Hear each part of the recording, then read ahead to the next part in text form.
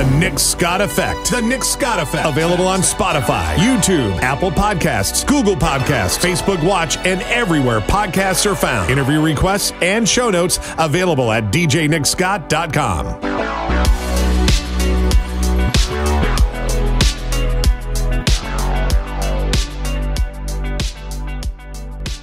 How do I look, Doctor?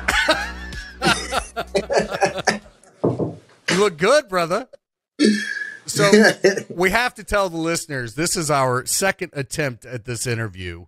Yes. We had an hour in the can, as we call it in the business, and there were a little bit of some technical issues, but I thought it was a great interview. And Burke, who's a great guy, and your manager and I talked, and we decided maybe to do it again, a little clear audio. So I'm very grateful for you taking the time out of your busy day today to chat with me. No problem.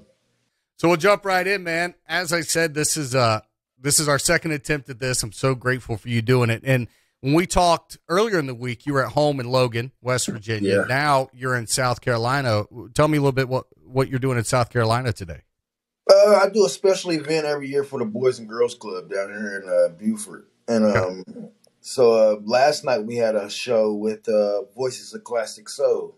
That's one platter, one drifter, and a guy that was in the Four Tops and the Temptations.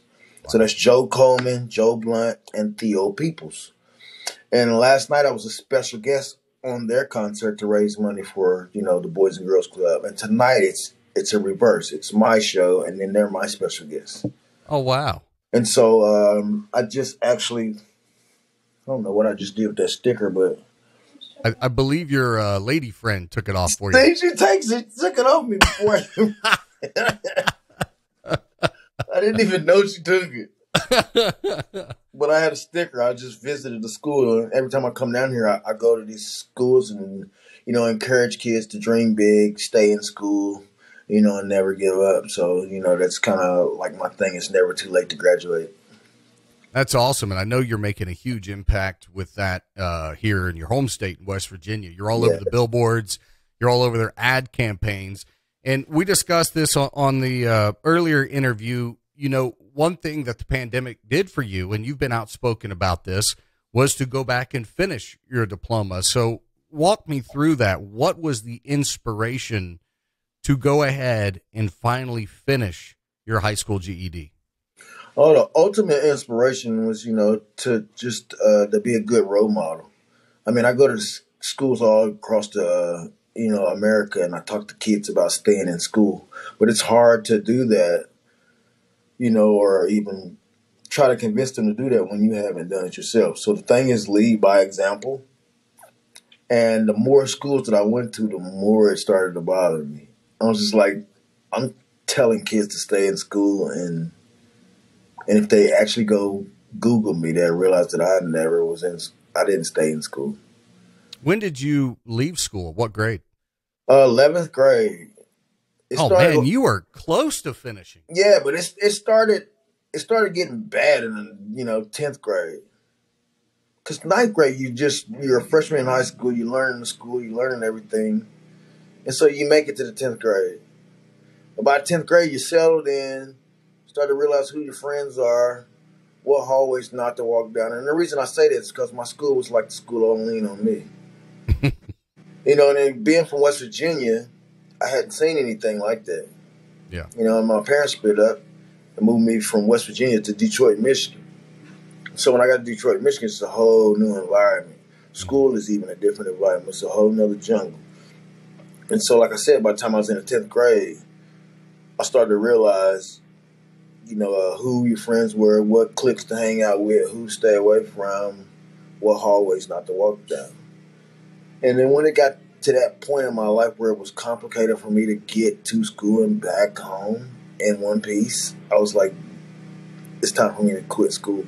Now, this was in Detroit, correct? In Detroit, yeah. I quit school in Detroit, Michigan. Yeah. And it was just because of the environment. The environment was just so bad and so crazy that I didn't want to be there no more. Have you thought about taking your platform and that experience maybe back to Detroit to maybe help some of those schools in Michigan? Oh, yeah. That's a very big possibility. I would love to do that. Like I said, I didn't want to drop out of school. It was just my environment, and there's a lot of kids there right now still going through that same thing, and I'm pretty sure even worse now because Detroit like really got bad, after the '90s, and so when the pandemic hit, I decided to go back to school, and the process was made kind of easy because of the adult education in West Virginia. West Virginia adult education, they made it easy. You can just sign up online and, you do a couple of courses on edgeannuity.com. You go to Ralph Lawrence Technical Center on 3 Mile Curve. You take a couple of quick quizzes and tests and talk to the teachers, and they teach you how to put your mind back in the frame of algebra. Yeah. with alphabets and numbers mixing together. And I realized, I had to get my mindset back in high school to do it. And I was able to do that. I turned off Netflix, turned off ESPN, and I sit down and I buckled down and I got it. And the first test that I took, I passed everything except for the math. And I was kind of devastated about that because math and science is like my 2 favorite subjects. But I realized how rusty I was in that area because I didn't realize anymore that in math, some math equations, you have to understand the words in those equations to start solving them, Sure. Yeah. So what's the sum of X7 or something like that. So it's just like I had to retrain my brain in that and retrain to study, getting study habits. And, I actually just asked, people in my life that I knew who was good at school. Like my sister Melinda, is really good at school. She made straight A's. And so I asked her after I failed that math part, I went back to her and I was like, how do you study for a math test? And she said, how do you study for a math test? I said, I cram. I study for hours, and the next day I go into the classroom and take the test, and my mind was blank. She was like, you don't want to do it like this. She said, your brain doesn't work like that. She said, you have the type of brain where you need to study 10 minutes, 5 minutes before you walk into that classroom. Mm-hmm. And that's what I did. I studied a little bit in my car, in the parking lot, and then I went in the building and I aced it. Oh, that's incredible. Yeah, I'm the same way. I remember in high school and college cramming the night before and then sitting in the class and having the thing in front of me going, wait, what was that? What? It wouldn't retain. But if I did like a refresher going in that morning, I would do a whole lot better.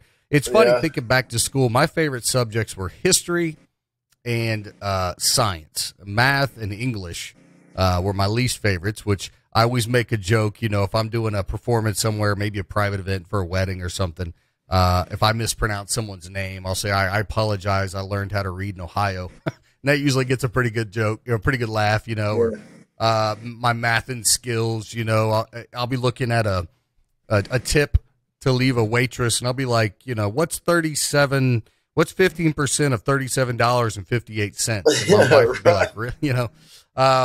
But dude, that's awesome. I'm proud of you, and I'm sure you're a great example for adults even that are out there that want to finish that part of their life and get their GED. Now, where can someone get that information to finish their GED? You can go to adulted.com, right? Yeah, West Virginia adulted.com. There you go. And then they'll point you in the right directions. And it's absolutely free. That's what's the great part about it.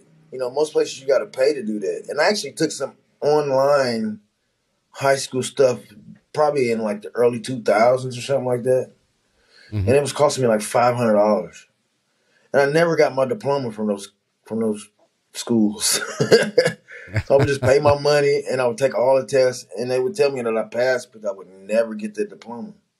I would never get it. And that, it really bothered me that I didn't graduate because I knew some kids that came out of high school that I knew I was smarter than. And I was just like, how did he get a diploma and I didn't? Like, so it was just like, it was a tough thing to have to deal with, especially when you're looking at all your peers and all your friends that's, they're going above and beyond you. And you realize you're like, wow, I could have did the same thing and I wasted it. And so, but the hardest part about it is the fear of being picked on about it, being, bullied about it. What you doing? Why are you still in high school? Like, why are you in school? So I was just like, man, look, I don't even care. I don't care what anybody thinks. I got to do this for me. So I put all that aside, and I let that fear go, and I let that pride go, and I sit in that classroom, and it's really crazy for me to sit in that classroom, or any other famous person, because when you're sitting there, the person next to you is like.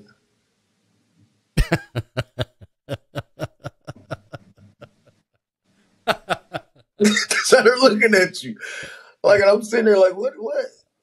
And they're looking at you like, why are you here?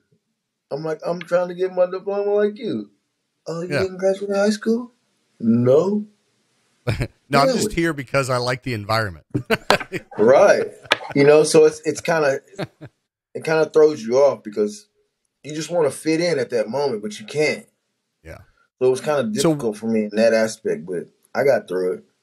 All right, guys, this episode of the podcast is sponsored by the Appalachian Outpost. They're located in Liburn, West Virginia. If you're familiar with the town of Logan or Man, West Virginia, it's literally right in between the two. And it is a resort that is customized for your trail rider, your side-by-side, your four-wheelers, your big souped-up Jeeps and rock crawlers. They have cabins, so you and your crew, no matter where you're from, you could come down to Liburn, haul your toys along with you on your trailers, have a wonderful cabin to stay in that feels just like home, and you get up in the morning, you hit the trail. The Trailhead Rock House, I had to think about it for a second, is right there near the Appalachian Outpost, so you can literally hit the trailhead and go ride. And then when you come back, they got dinner waiting on you at the Broken Axle. My friends Leah and Fuji own the Broken Axle. It's a bar restaurant that is absolutely delicious. So book your reservation now for you and your riding crew at the AppalachianOutpost.com. What took you, because I didn't know you were in Detroit at one point, what brought you back from Detroit to West Virginia? How did that transition happen? I never wanted to be in Detroit. And when my mom moved me there, it was 1984, but then she left at around about 92. Like right before I was getting ready to graduate high school, she left and moved back. Then my brother moved back, and I stayed there because I had a son. And I wanted to work out with this girl, but it didn't. And so while I was still up there, my little brother, me and him were like, super close. But he just chose a different path than I did. And it got him in trouble. And so in 2001, he was getting ready to go to prison. Oh, wow. And I just wanted to spend, that time with him before he went to prison. And so I moved back to Logan, West Virginia, and just hang out with my little brother, and once I got a job at, I believe it was Bob Evans. My first job was Bob Evans down there. I know where that was. Yeah. It's no longer there now. Is it still there? Still there. Yeah. The one right by Walmart? Yeah, Fountain Place. Oh, okay. I thought it was gone. No, it's still there. We go in there. We just went there during the holiday season. I took the Klein twins there. They loved it. They're from Canada, so they don't never get Bob Evans. And they was like, "Oh my God, it's the best food ever." It's like it's Bob Evans. But I loved it. But I got that job, and then I started hanging out with my little brother, and then it was his time to go to prison. And then once he went to jail, I just stayed, and I started doing things to better my community, singing the weekend programs and doing talent shows and stuff like that, just to help out the community, and encourage some kids to keep dreaming, and never give up. And that's how I ended up back in West Virginia, and I've been there ever since. So how did you hear about America's Got Talent in Logan, West Virginia, and how did you get to the audition? I heard about it the same way you hear about, American Idol or X Factor or, Star Search or anything. It was TV, radio, commercial, stuff like that. But I never, and a lot of people was coming up to me telling me that I should go on, American Idol or X Factor and all these shows. And I was just like, no, I don't like singing for competition. And I kept that attitude for a long time. I just kept doing my one-man shows. And they're selling out, but at the same time, people was coming up to me like, you gotta go on American Idol. You have to go on American Idol. You gotta go on America's Got Talent. You gotta go on these. And I was like, no, I'm not about to go on any of these shows. Let them make a fool out of me. And that was my attitude with it. But God had a different plan. So as I'm doing all these shows, God is grooming me. He's getting me ready for a stage like America's Got Talent without me even realizing it. I didn't even realize how great I was getting or how good I was getting. And I get to the point where my shows are selling out and I'm starting to make a name for myself. I'm starting to sign autographs for kids and adults coming up to me asking me for autographs in the parking lot of the Piggly Wiggly. So it was things like that. And then it was just like, while I was actually doing some of those shows, somebody robbed my house. And when they robbed my house, it made me sad. It made me angry, sad. I was frustrated. I was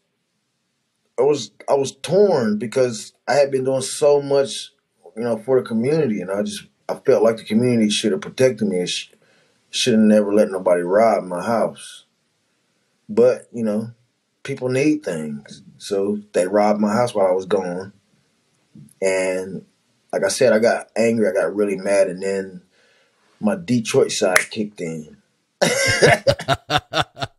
And I was like, oh my goodness, really? This is how y'all want to play it? Okay, I'm robbing every drug dealer that comes to Logan County.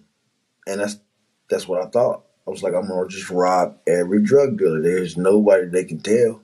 It would just be a shootout or something or a fight. Can't tell on me. Yeah. But then on the other side, my good side kicked in. And it said, listen, you have nothing to lose now and everything to gain. All you need is a bigger stage. And I was like, wow. And I started weighing my options like, okay, if I listen to my bad side, I got to deal with a shootout or possibly be getting killed or possibly killing somebody or just going to prison and spending the rest of my life there. But if I do this, I can actually change my whole life forever and do exactly what I love to do, which is entertain people. Mm-hmm. Where do I find that bigger stage? And right at that moment, I kid you not, the television in the room that I was sitting in went to a commercial. And it was Howie Mandel. Are you the next winner of America's Got Talent? Do you have what it takes to headline your own show in Vegas? Are you our next $1 million prize winner? I got to say, that is a spot-on impression. Oh, my God. It blew me away. And I was just sitting there like, I was like, that's it. That is the bigger stage. And I went in the room, signed up on the computer. I waited for a confirmation email. It probably took like 2.5, 3 weeks for that. And then when I got the email, they told me to wait for a phone call. Took another about 2 weeks for that. And when I got the phone call, the girl that I was with at the time thought it was a prank or something, or she was just hating on me. I don't know what it was, but she hung up the phone on America's Got Talent when they called my house. The first time they called, she hung up. Boom. They called back. Like, ma'am, please don't hang up the phone. We're looking for Landau Eugene Murphy Jr. And then she gives me the phone. She's screaming at the top of her lungs, like, I can't believe this. And I'm like, yeah, I can. It's on and popping from right now. And so I get on the phone. They ask me how I want to do my audition. I can do it in 2 different ways. I can go to several different states and, perform live in front of judges. Or I can submit a video of myself. I already had in my mind what I was going to do as far as the genre. So I was picking Frank Sinatra. And so I was just like, okay, well, since I'm doing Sinatra, I don't want to just send in a video because we live in a world today where you can just swipe, You know what I'm saying? And I was just like, they really need to see me to really get the real impact of this. And so I was like, okay, I want to come to New York. And he was like, okay, well, I'll see you in New York. Everything after that we pay for, you got to get yourself to New York. And I was just like, okay. And so I saved up all my money, you know, washing cars and doing the little shows that I had been doing. And I went to New York, and it changed my life forever. I remember watching your audition live, and I remember they built the package. You were the last audition for the day. Was that true, or was that cinematic? Yeah. I was actually the last person. No, the Smodgy Brothers was the last act. I was the last, I guess, act without, you know, gasoline. Yeah, because the Smodgy Brothers was the trick motorcycle riders. They was jumping over each other's heads. They was, you know, doing all these tricks on these ramps and all this stuff. So they had to let them go last because the exhaust from the motorcycles would fill up the theater. Yeah. But I was really the last person because I remember coming in the audition, trying to go first. I wanted to just get it out of the way. But somehow, like, the universe just kept pushing me to the end. So, like, even in the first audition, when I walked in the room, there's no celebrity judges. It's just you and, like, you know, the producers of the show and things like that. And I walk up, I sit in the last seat because I thought that they were going to call us from that end. And I was just like, okay, I'll just sit here, and then this way I'll get to watch everybody. So they call me first. I get up, but they don't have the machine to play my track. And they was like, oh, I'm sorry, we don't have equipment in here right now.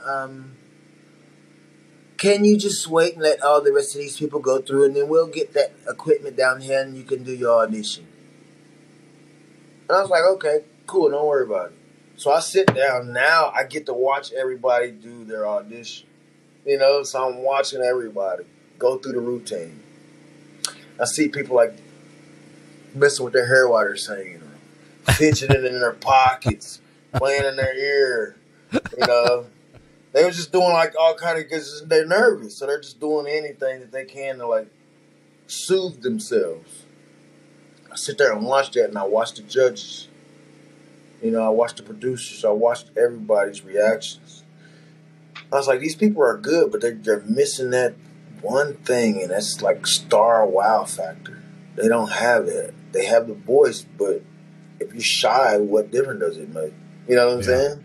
Mm-hmm. And so I watched them do that, and then they call, it gets to me again. They go, okay, you're up next. And I come up again. They go, oh, that's right. We were supposed to get that equipment in here. Oh, my gosh. I don't know what we're going to do. You think we can call Johnny and get him down here to bring just, you know, a CD player or something? And I was like, don't worry about it. I'll do it a cappella. What was it on? Was it a CD or a thumb drive? See, in the contract, it says you can bring a 90-second instrumental of whatever song you're going to sing. Okay. You know, and so that's what I did. I followed all the rules. I dotted all the I's and crossed all the T's. And I was the only person in that room that was actually prepared. I came there actually prepared, like ready for this audition. And I watched everybody else fumble the ball. And so I was just sitting there like, wow. And then they called me up, and I get up, and they was just like, no, I'm sorry. We got to get this equipment. And I was like, don't worry about it. I'll do it a cappella. It's like, are you sure? And I was like, yes, I'll just do it like this. So I took a deep breath, and I started singing, I would sacrifice anything, come what might, for the sake of having you live, in spite of the warning voice. Comes in the night and repeats how it yells in my ear. Don't you know, you fool? You know, I started going into that whole thing, man. And I looked around, and all the contestants, the judges, everybody was like, oh my God. They were all into it, just from the snap of my fingers and my voice. There's no track playing at all. And when I finished, they started looking through their paperwork like, oh my gosh, where have you been? How old are you? And I was like, I'm 35. They was like, no way. Where have you been all our lives? Like, I don't know, washing cars. It's like, have you ever auditioned for anything or something? I was like, well, I sing, for my friends and family and stuff like that. And then I do kind of like these little shows in my community back home, but I never like pursued like a real career out of it. And it's like, this is absolutely brilliant. And they was like, is that all you sing? And I was like, no, I sing, all kind of genres from Prince, Michael Jackson, bluegrass, Oak Ridge Boys, Bryan Adams, Cyndi Lauper. I sing everything. And Cyndi Lauper. Yeah. Let me hear some Cyndi Lauper. Huh? Can you hit me with some Cyndi Lauper on the spot? If you look, then you look, and you will find me. Time after time. Yes. If you fall, I will catch you. I'll be waiting. Time after time. Yeah. That's what's up. So Please tell me you do some of that in your live shows. You've got to. That's gold. I do. Yeah. I do that in my shows just to, let the audience know my background. That's awesome. Assume that that's all you do. And then a lot of them assume, like, how do you even get into this genre? And I tell them, it was Bugs Bunny, Merry Melodies, Looney Tunes. Yeah, because the singing rooster used to come out on stage. I mean, we'd be in the chicken coop. And he'd come out and go, ba, ba, ba, ba, ba. And all those and then the other chickens would fall over. Yeah. Yeah. Yeah. So all that was my childhood. And I started mimicking those things. And it is just, like I said, it was just God's way of grooming me without me even realizing it. And it just paid off in my life. So in your audition, you walk out, and I think you see that moment where you're starstruck with Howie, and we're similar age. I grew up with Bobby's World. Yeah.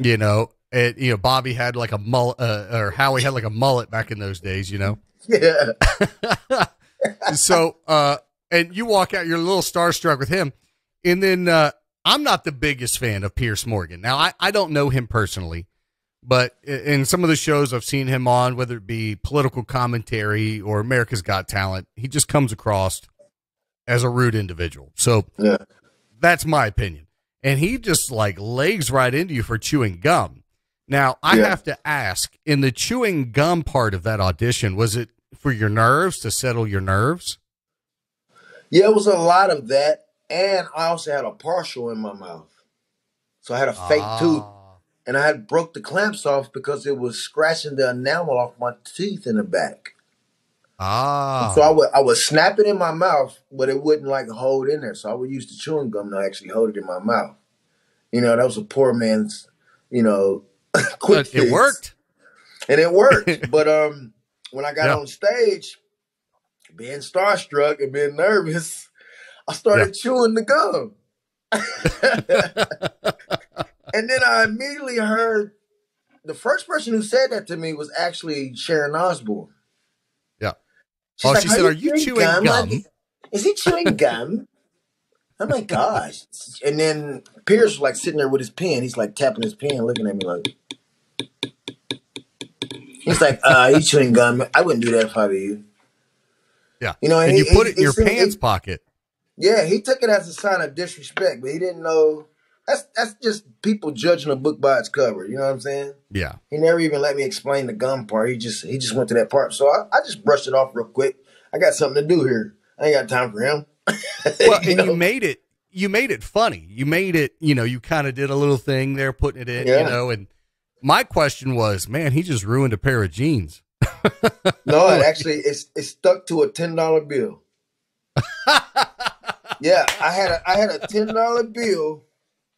I had a $10 bill in my pocket, and it was in my pocket like this, And when I stuck my hand in my pocket with the gum, it went inside like this.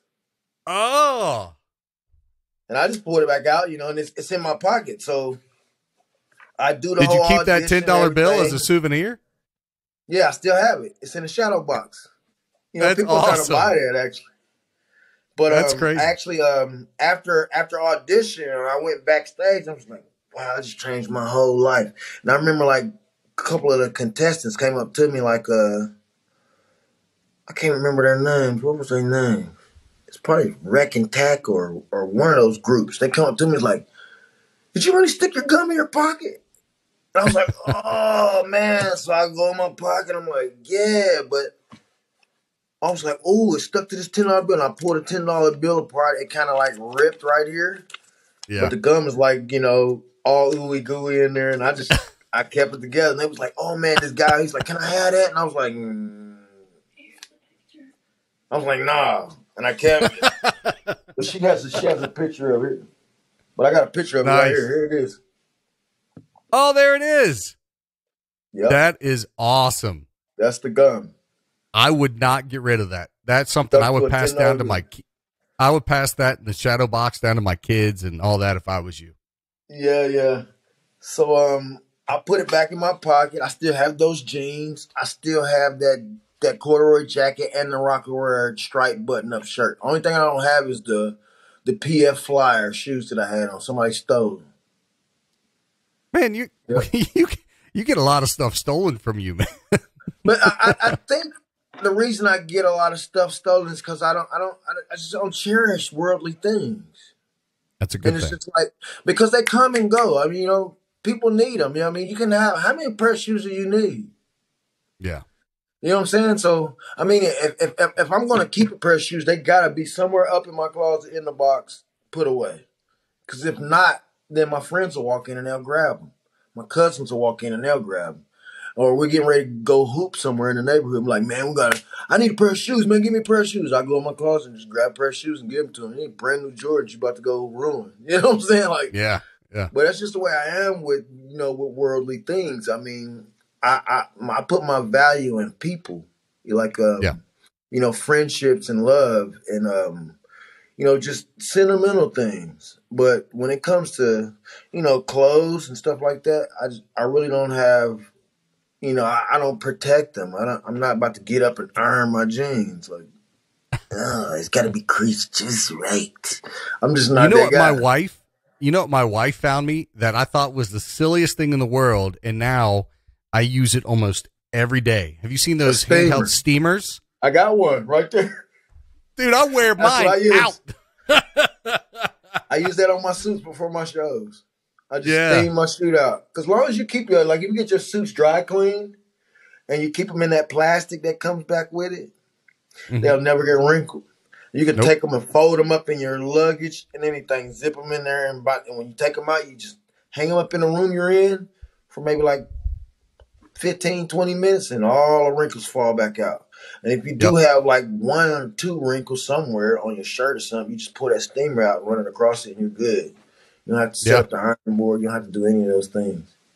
So speaking of your shows, I know for the last 11, 12 years since you won America's Got Talent, you've been booking and performing on covers. And you and I discussed this earlier in the week, that you are piecing together an original album and original work. And so tell us a little bit about your original project.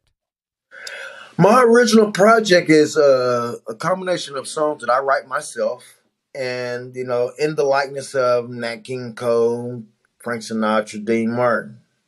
So the songs that I want to put out are going to be all originals. That way I get to own them, all the publishing, all that stuff. That's what it all comes down to. Just owning everything about it. Anything about your idea, you should be able to own it. I shouldn't be able to own, part of this podcast just because I was on it, right?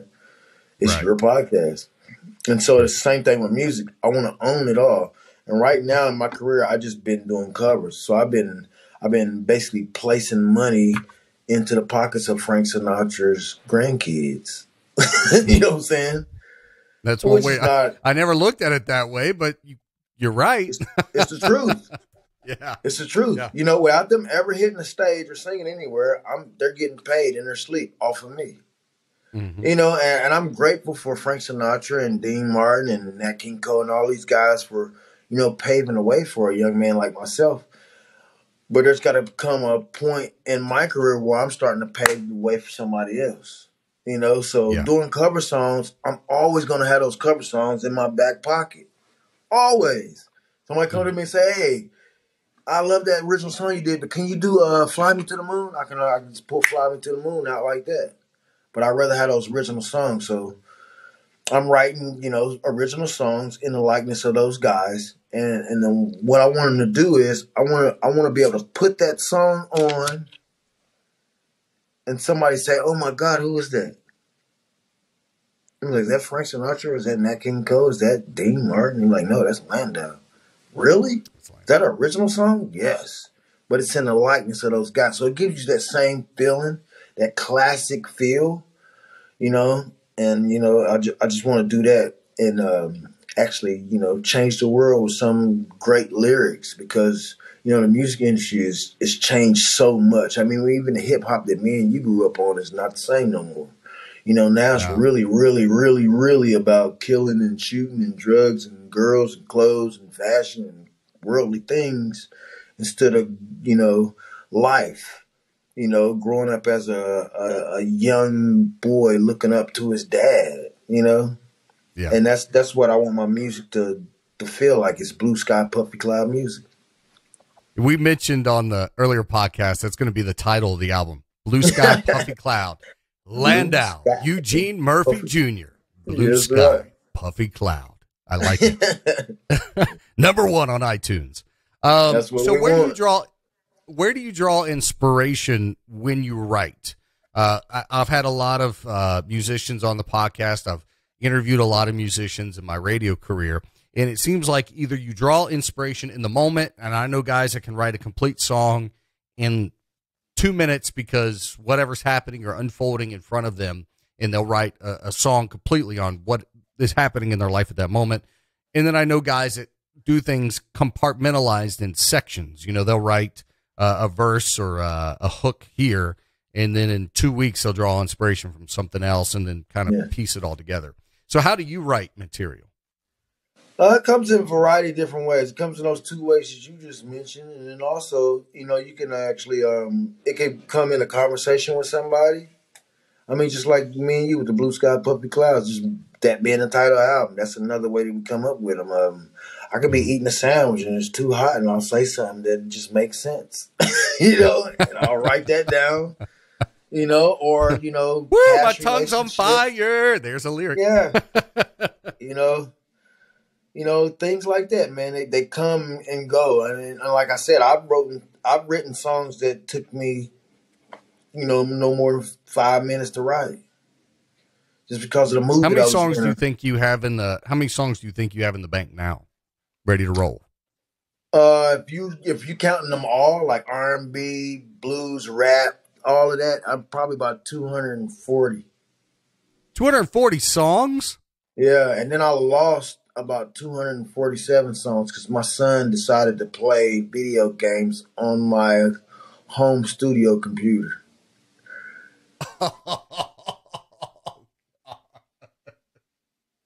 Oh no.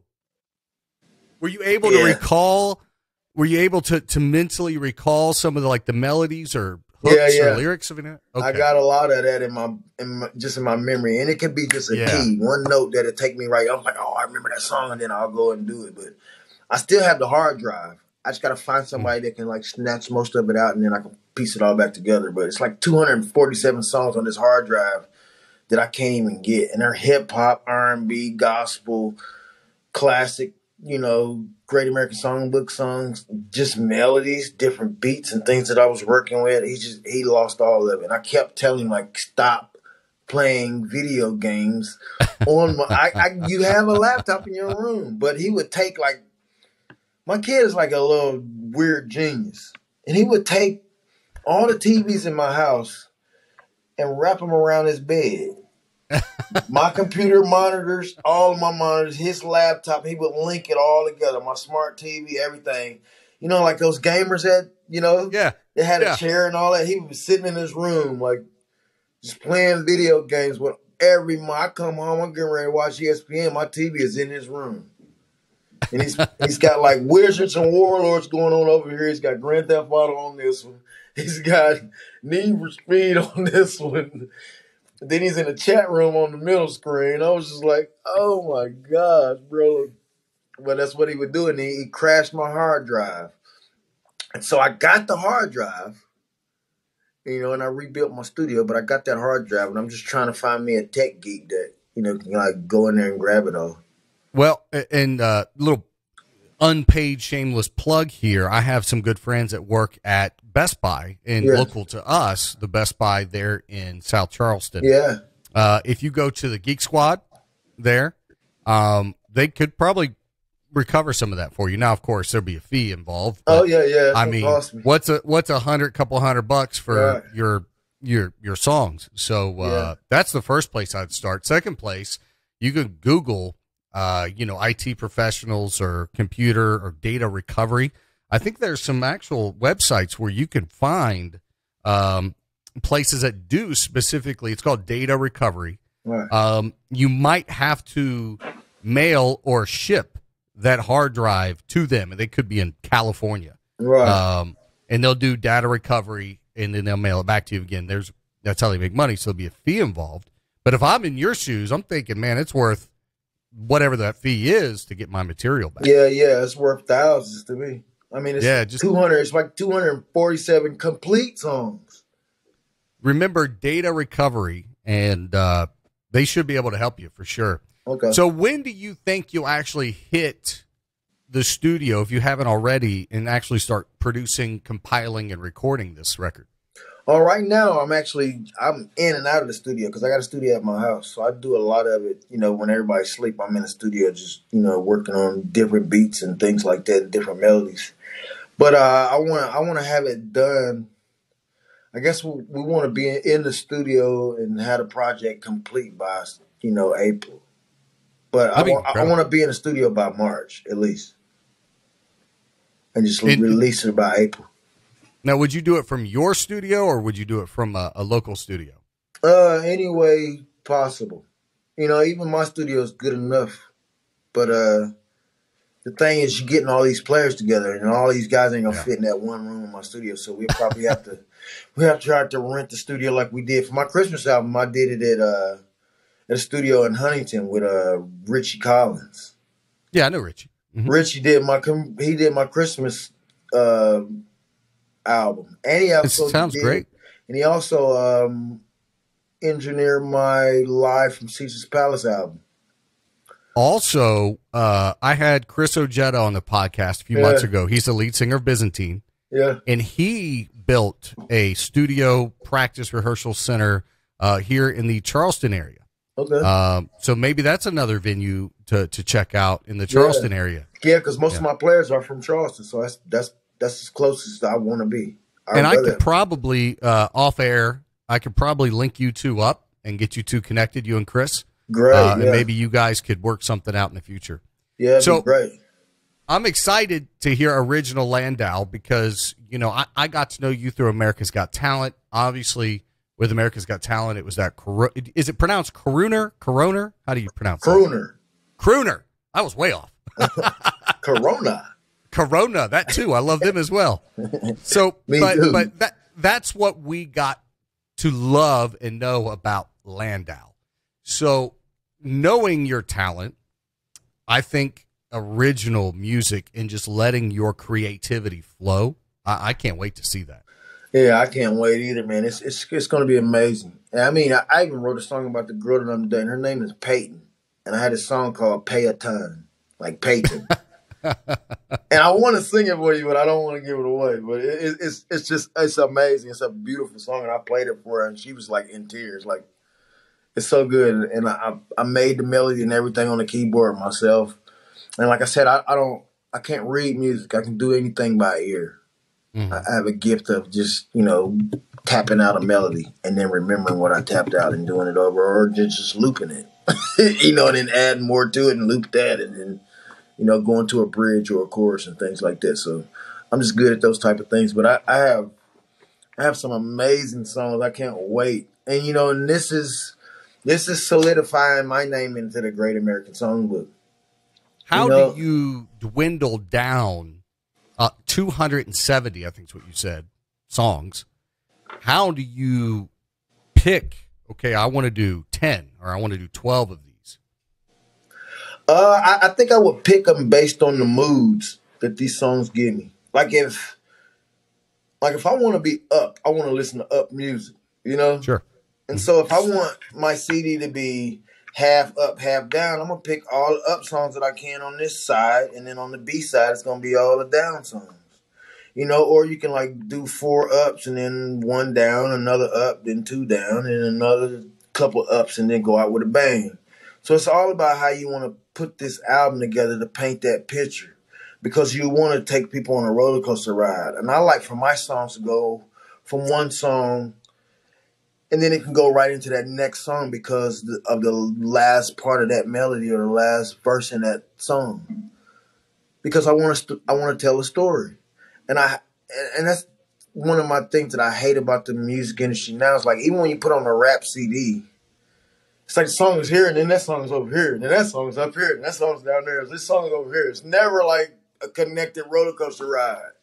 You remember when we used to listen to CDs and you used to pull them out and you open up the thing and read all the information on the side, but every song was like it puts you in a place. By the time you got to the end of that album, you're like, wow, that was a fantastic journey. Now you don't get that no more in music. No. You never get that no more, you know?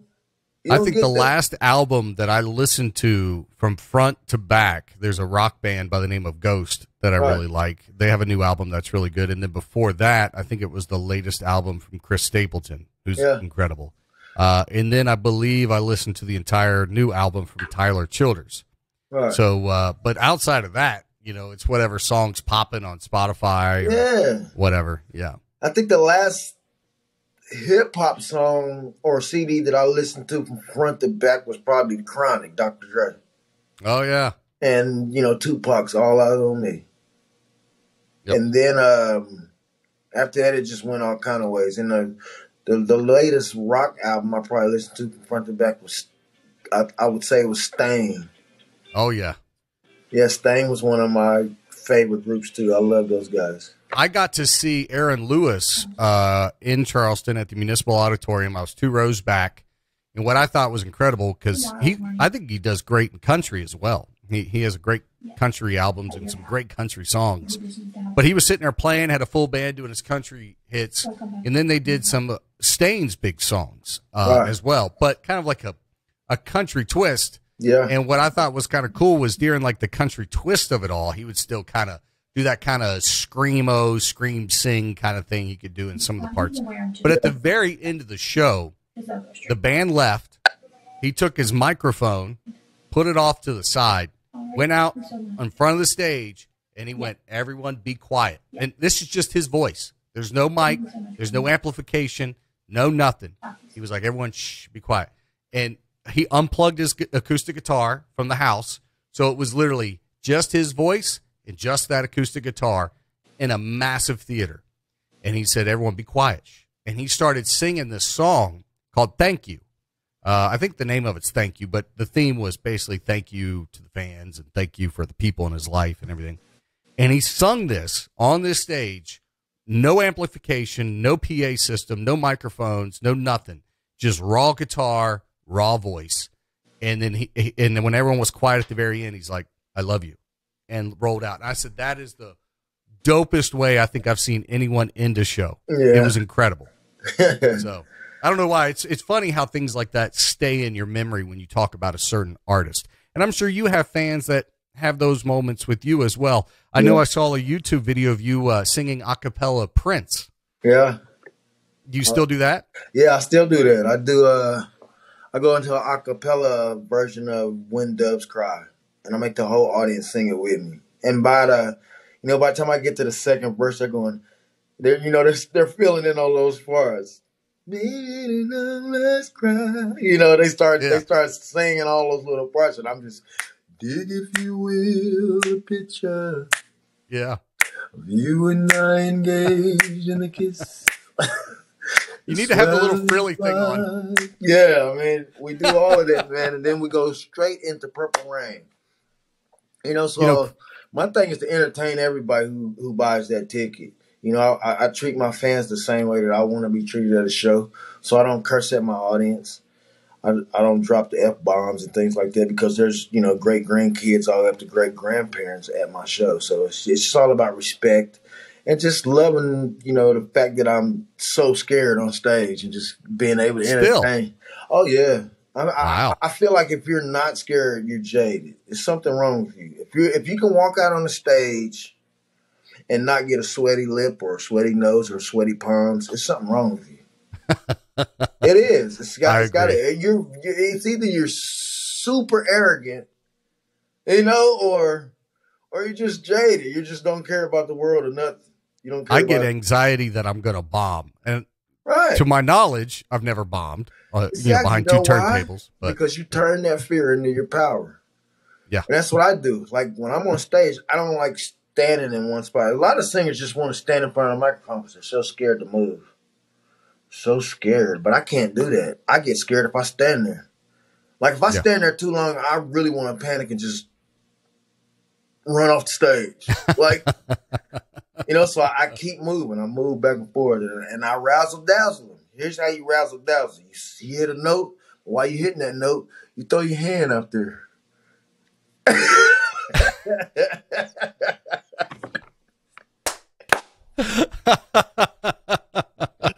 That's what you do. You hit a note, you throw a little hand gesture. That's all it takes. Just that little thing. I love it. That's all you do.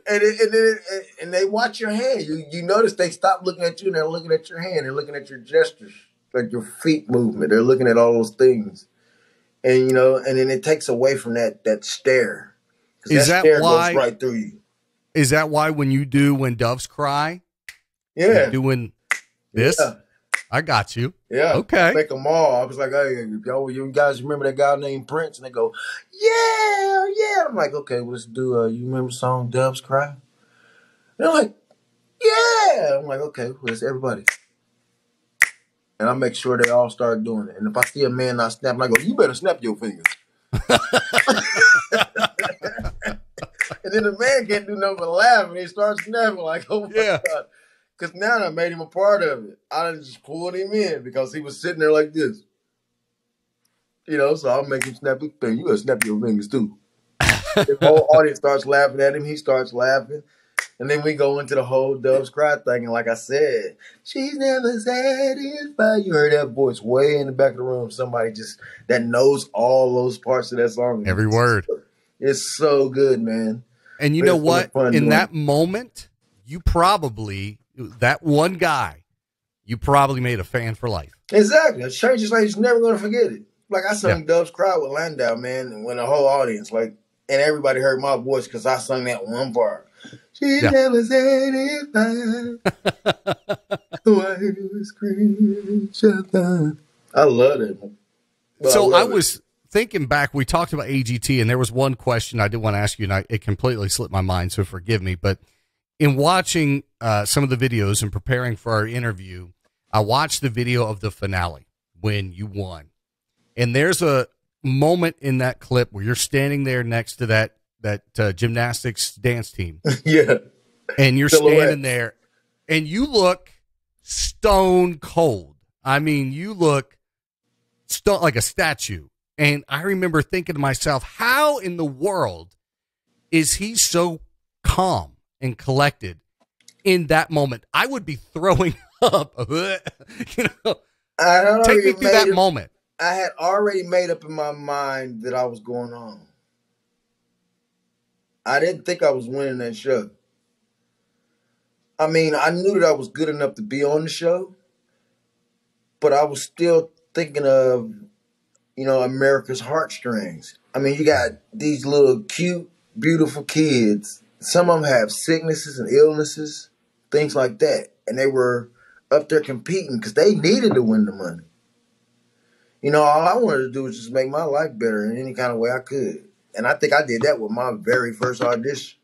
My first audition changed my whole life. I didn't have to sing another song on America's Got Talent. I had already won in life with just sticking that gum in my pocket and singing that one song. Yeah. And that was it. So it was just like doing the whole process and everything, getting all the way up to the finale. I'm still like, when are they going to send me home? Like, when are they going to send me to the house so I can go ahead and get this ball rolling, Yeah. And so I just remember standing there, and when they announced me as the winner, I was just like, oh no. Like, oh my God. I was like, are you serious? And then I remember all of them came over there and hugged me and everything like that. Because you remember, before that even happened, I was out there with Anna Graceman. I think it was like at the top 4. I was out there with Anna Graceman, and they tricked us. Nick Cannon was like, tonight's act that is going home. And then, the lights go, dun, dun, dun. And everybody's kind of like sitting there, and I'm just looking around, and you hear the audience like starting to get anxious and loud. And I'm just like, wow. And it's like, Landau Eugene Murphy Jr. And the audience was like, oh. And then all those lights going, dun, dun, dun. You know what I'm saying? And I was just like, but if you go back, and if you think I'm kidding, go back and look at that video. When he announces that I'm going home, I was like, thank you. I was so happy that I was getting ready to go home. Because I knew what I wanted to do. I just wanted to get the ball rolling. And America's Got Talent was that outlet that I needed.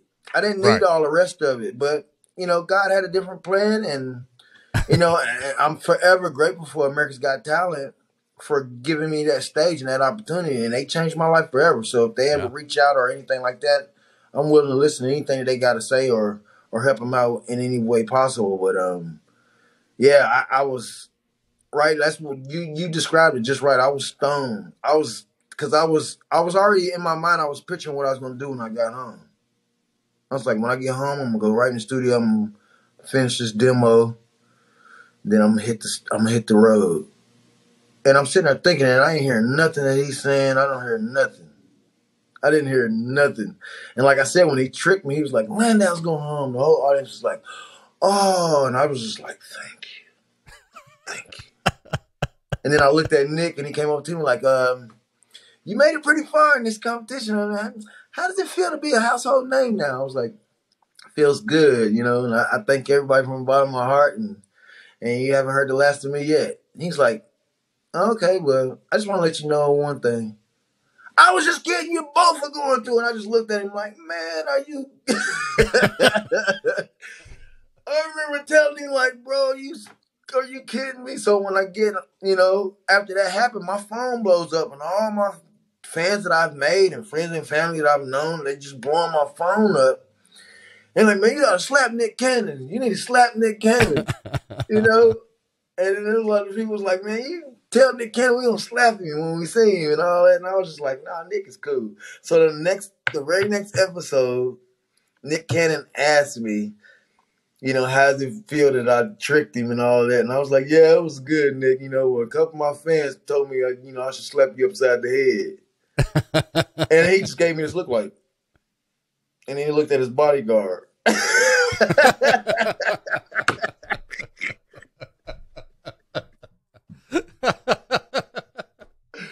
And this bodyguard is this massive little Mighty Mouse dude. This dude wasn't tall. He was big. And he talked like Mike Tyson.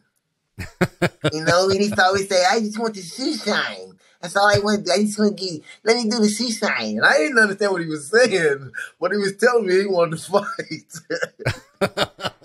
I think that's what he was telling me anyway, but I remember Nick, he gave me that look like, and then he looked at his bodyguard like, and then, but over the years, Nick has been great. He's called me out for a couple of his events, for a Red Nose event where he dances for like 48 hours straight. He can't stop dancing. He's got to keep dancing. Wow. He raises money for these kids. So we do stuff like that. Then I see him every now and then going through airports, and his bodyguards always, give me love. Like, what's up, Murph? You know what I'm saying?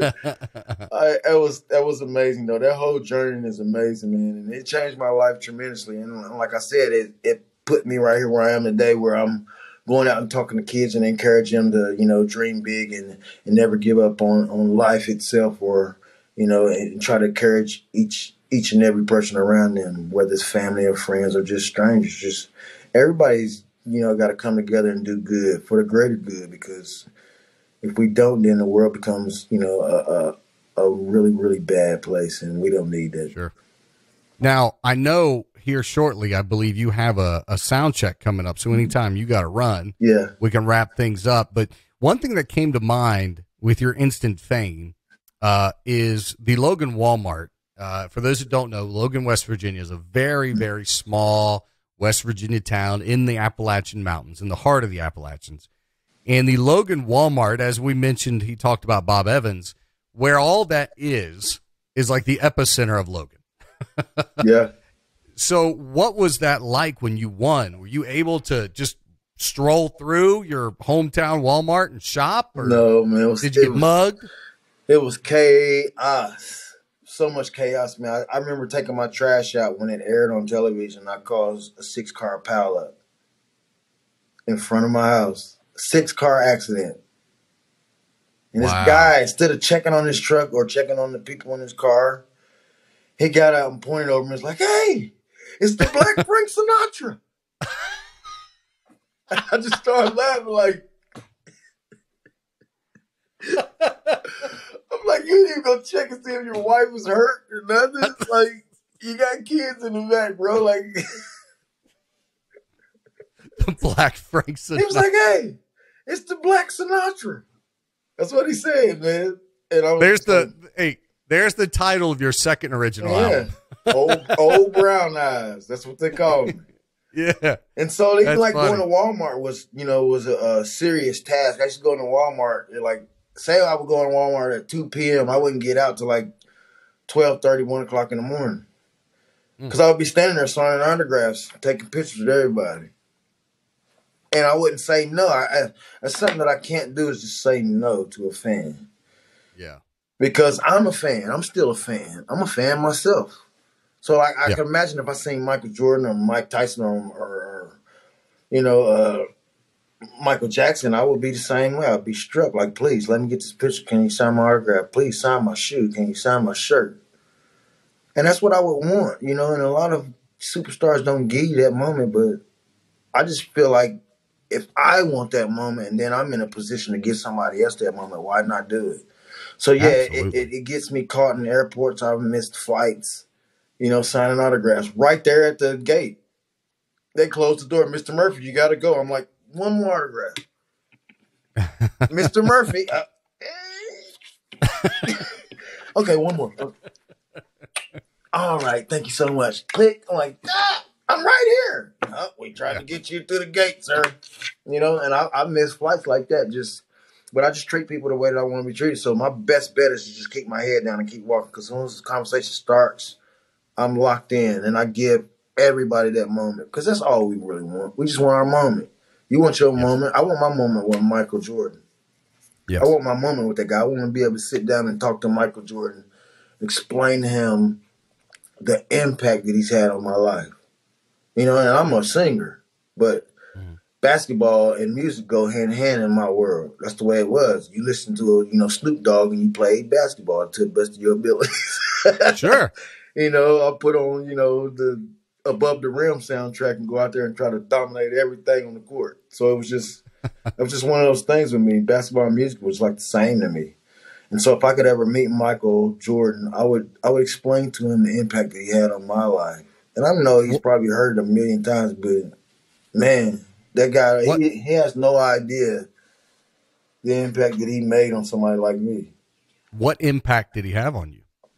Just everything. I named my son. My first son is named Michael. Oh, wow. Yeah. That's awesome. Doing interviews. I learned how to talk like this watching Michael Jordan interviews. Yeah. Yeah. I mean, just everything. The way that I carry myself in my profession. The way that I, try to treat people with kindness. And it's just doing the right thing, putting in the work, being determined to be great. I got all that from Michael Jordan. My dad wasn't in my life. So I got all that from Michael Jordan. And that's incredible that old someone from the streets. Say that one more time. I'm sorry. I got all that from Michael Jordan and old homeless people from the streets. That's incredible that someone, a celebrity like that, could have a father figure effect on you like that. That's pretty incredible. Yeah. And it was just amazing, man. The guy was It's just unbelievable, man. I can't even really describe it. I'm like lost for words when I try to think about it. But he had a huge impact on my life. And it's do you think you'll ever get the opportunity to meet him? I think it'll happen. I just don't want it to end up like Chamillionaires. What happened with his? I'm not familiar. Oh, Chamillionaire is a rapper. Right, I know who he is, but what happened with Michael? Well, what happened was Chamillionaire was asked to do this event that Michael Jordan was doing. It's like his daughter's birthday party or something. Chamillionaire comes and does all his songs, but he brings all his memorabilia, all his Michael Jordan jerseys, everything he wants. He wants that moment with Michael Jordan. And he goes over to Michael Jordan, can I take a picture with you? Can you sign this autograph? And Mike said something like, man, I don't sign autographs for guys. Something like that. And he was like, man, I just spent, $20,000 for this jersey for this benefit, and you can't sign it?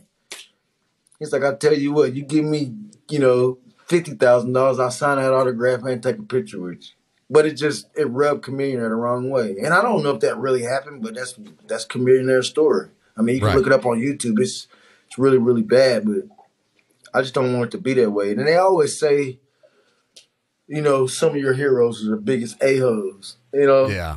And then with The Last Dance coming out, I realized how big my hero was.